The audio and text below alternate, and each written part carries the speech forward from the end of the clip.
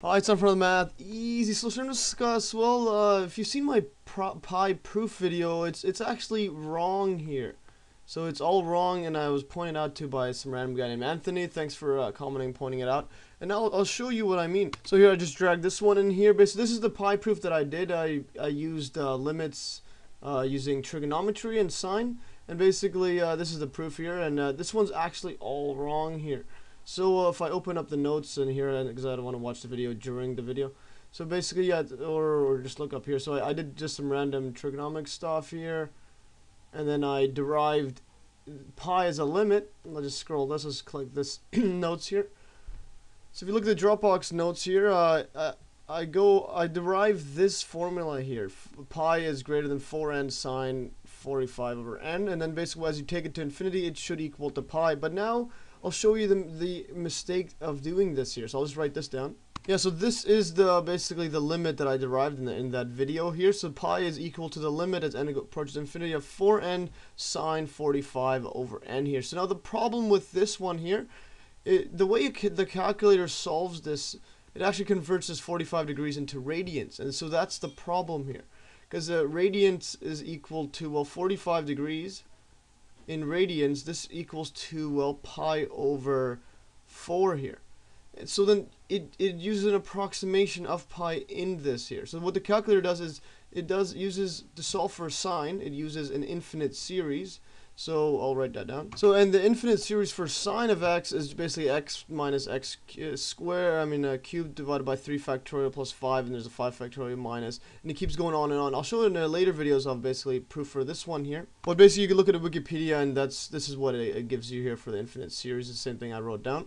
So now I actually made an Excel sheet basically calculating this instead of just putting into a calculator and doing it, because they converted to radians here. So let's see what happens if we didn't convert to radians. We just left this 45 degrees in. Yeah, so the way that I put in an Excel sheet, so then I would look at n here. So if I actually, yeah, for this value here, if I pick an n value of, let's say, 10, then the x value that I'm going to put inside the sine series below, this one, because remember this was an x here, this is going to be 45 divided by n.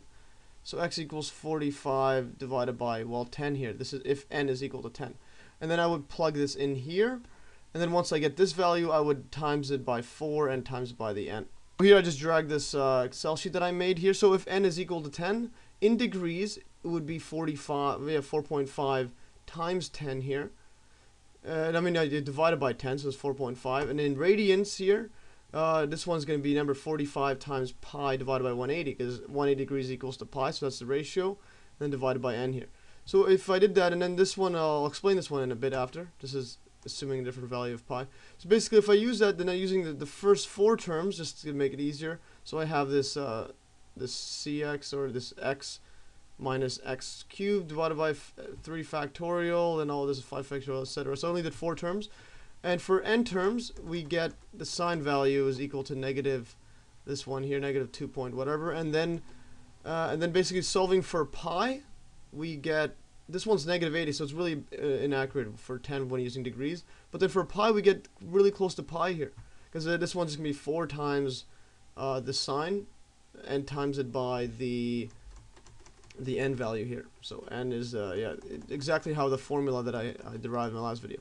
So then if we take it to, let's say, this is a lot, just a really, really big n, I don't know, this is 100 billion or something, we get basically pi, this is the zeros trailing here. This just means how accurate Excel is. So it's accurate only up to this point, and this image here is basically pi exactly up to this point. So then we got, if you look at this one here, it's only accurate up to the 979.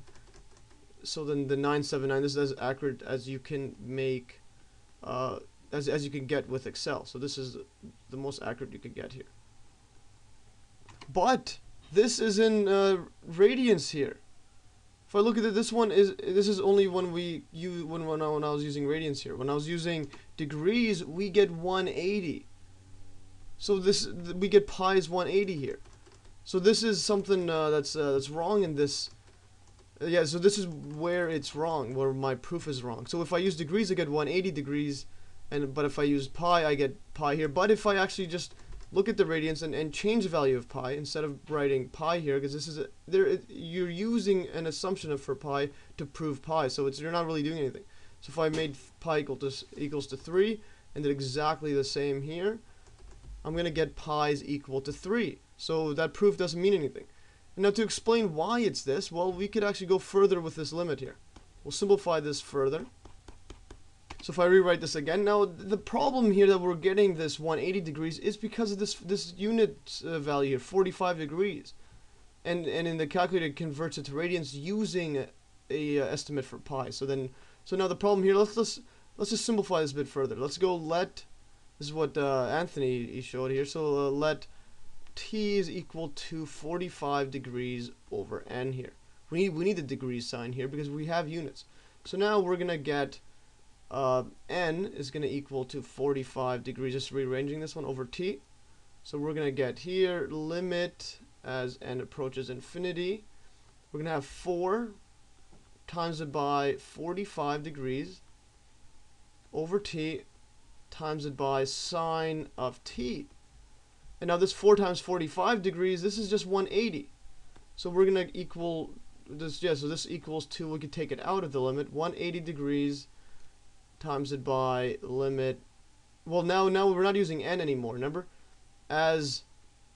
Basically as n goes to infinity, I forgot to include this, as n goes to infinity, t goes to 0 here. So this is actually a t, not an n. Yeah, so I just erased that. This is going to be t up to 0 here. So now as n goes to infinity, t goes to 0. So now we're going to have limit, so we're going to take this 180 degrees out. So that's where it is, where we get this 180 degrees. And then this is going to be a 0 times it by now sine t over t. Yeah, so now we get this value right here. And now I've showed it in my earlier video. Actually, this is the limit of this one is equal to 1 here. You could even use L'Hopital's rule because you're going to have this is going to be sine of 0, 0 over 0. This is an indeterminate form. Yeah, this is indeterminate form right down here because it's too big. But anyways, so now since it's 0 over 0, even if it's infinity, we could use L'Hopital's rule to basically get the limit here. And if we have 0, 0, we could just take the derivative of the top and bottom. So this equals to 180 degrees, and then the derivative of the top. It's going to be limit t goes to 0. The derivative of the top is going to be cos of t, and the derivative of the bottom is going to be 1. And then if you put in a cos of 0 is equal to 1, so we're going to have a 1 here. So this one is equal to 1, and now we're going to have pi equals to 180 degrees. So as you can see where this 180 degrees comes from, and this is, well, this is correct actually, because pi is 180 degrees, but the thing is, we're not proving anything here, because all it is we're using the definition of radians here. So now this one's also equal to, well, pi over 180 degrees. This is radians here. So all we're doing is basically verifying, that 180 degrees equals pi radians. And that actual value here, when you put n really large, all it's doing is using whatever the computer or the calculator's estimate for pi. So we're not actually deriving 3.14. So we have no proof here, and as you can see, as you can see from here, when I just let a pi equals to 3, if I let pi equals to 3 here, we're gonna get pi equals to 3. That's all we're doing is getting whatever we estimate. So so in this case here, if the ratio, if pi is equal to 3, we're gonna get pi is equal to 180 degrees times it by 3 radians if pi is equal to 3 over 180. And this just equals to, well, 3 radians. So as you can see, it's messed up here, and we're not really proving anything.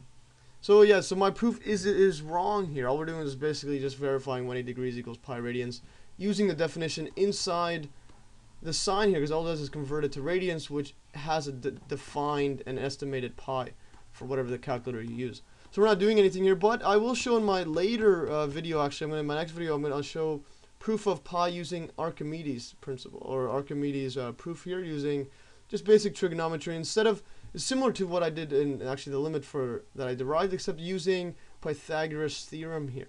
And using this one, we'll avoid having any predefined pi. And I'll show you how you can get it fairly accurate with this proof. And then later on, I'm going to show infinite series to get basically to determine pi to very high decimal places.